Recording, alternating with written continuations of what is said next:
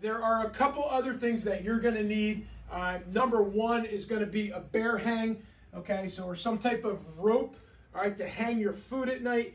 You do not want any food in your tent or in your camp at night, okay, because you are in the wilderness. There are animals in the wilderness and they are attracted to food, okay, so we want to keep the food away from where we're sleeping. All right, so one of the reasons for that, we never want to cook in our tent. All right, so I have my bear hang, but I also have a cook tarp, okay, which would back up if I ever had to use it as a backup, could use this as a sleeping tarp if I needed to too. I tried not to. This would be only in an emergency. All right, you don't want any food smells where you're cooking.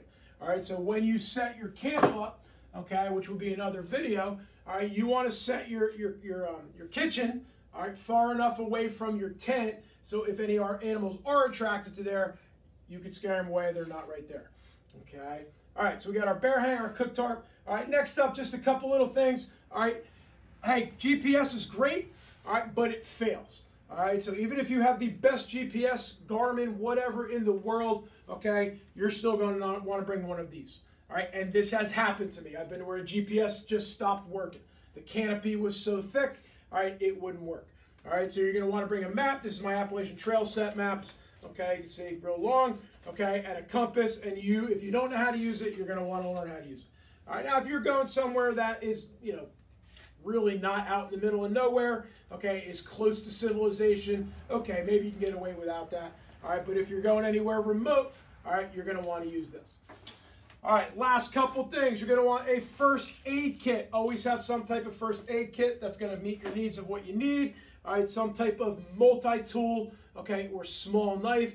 You do not need a giant survival knife, okay? Again, extra weight, and it's just unnecessary. You're going to want a headlamp, okay? You're going to want, what I suggest is trekking poles, okay? These poles fold out, okay? And you're going to use them for balance. All right, people who use trekking poles have 80% less falls, all right, than people who don't, all right, and it just gives you that extra little point of contact on the ground, okay?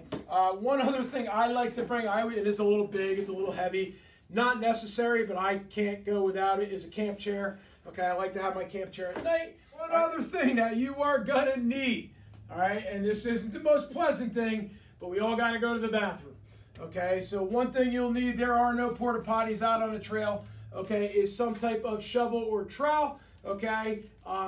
You can use toilet paper, you can use leaves, moss, whatever you need, all right? But you do want to bury your waste, okay, so animals can't get to it, all right? And then the last thing that I want to talk about is just clothes, okay? With your clothes, you're going to want some type of moisture-wicking shirt or pants, okay? You're going to want good hiking boots, all right, and wool socks. All right, you're going to want an insulating layer, and then you're going to want some type of wind-breaking layer and a hat, okay? So, next up, we got to put all of this in that bag, all right, but that's another video.